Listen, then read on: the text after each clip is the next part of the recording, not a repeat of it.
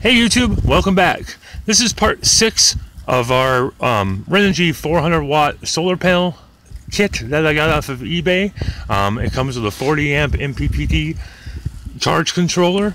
What I want to do is this is the panel, a temporary panel that I'm putting in the house. I'll show you guys when we wire it up and stuff how I'm going to do it, but these are the fuses. We were going to get breakers.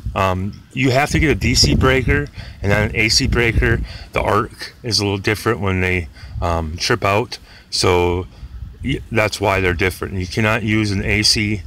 There's an AC and a DC one, but it's mostly based on just DC current. But still, you have to use a DC breaker, and I'm going to get one of those when I get my power shack. But in the meantime, I can just got these 40 amp fuses I'll put in, and I'll show you guys how to do all that.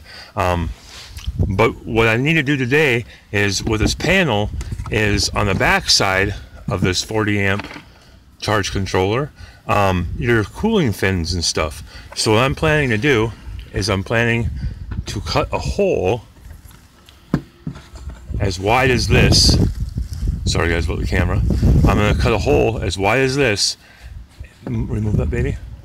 And like right in here.